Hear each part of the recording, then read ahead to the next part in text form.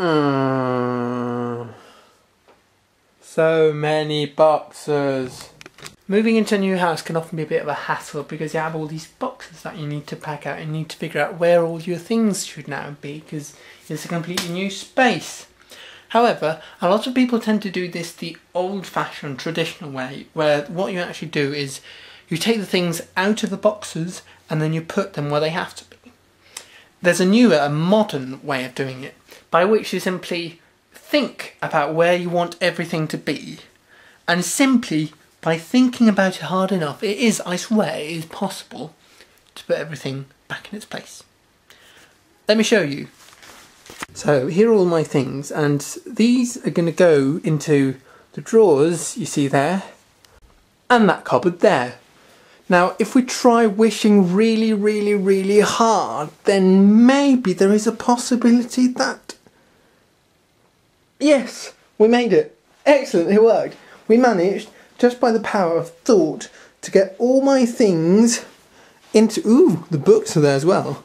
All my things into the right places. Now, well, I'm saying this, I haven't really checked it, but let's see.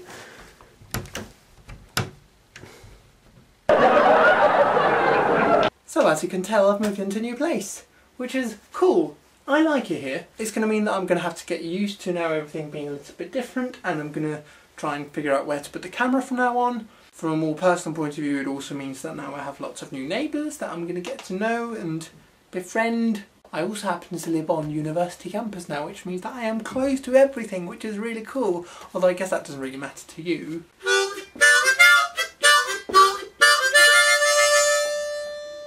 I'll be staying here for 1 year, and during that time you'll be seeing me experimenting a bit with the different angles, the different lighting, the different backgrounds and different kinds of things like that.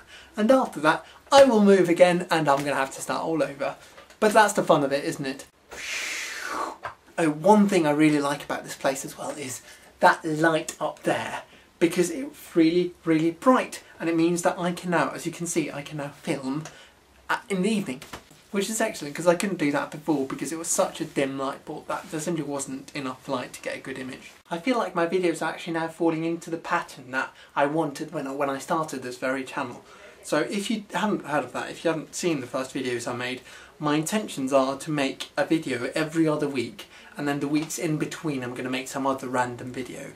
And I think that's probably going to be the pattern from now on. Occasionally I'll miss out a few, but it's generally going to be every other video is a book review and every other is something else.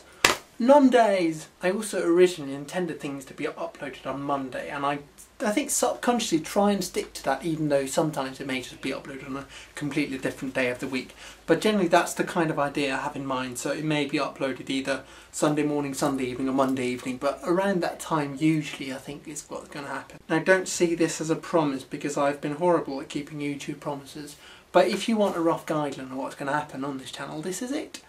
So I've been thinking about starting to vlog, as in giving you updates about what's happening in my real life. Would anyone like that? Does anyone care about things like that? I never watch vlogs, I think they're boring as hell. I don't think I'll normally use this camera angle. If things seem like it's a bit wonky now, it's because the tripod is actually standing on my bed. But I think I'll probably normally film it from the other side. But I think this looks nice as a kind of vlogging style camera angle, because you can see the beautiful posters I have here and my laptop, and it looks more homely. My leg. So this is going to be my new room for a year, and I hope you're going to enjoy all the different views of it that you're going to see.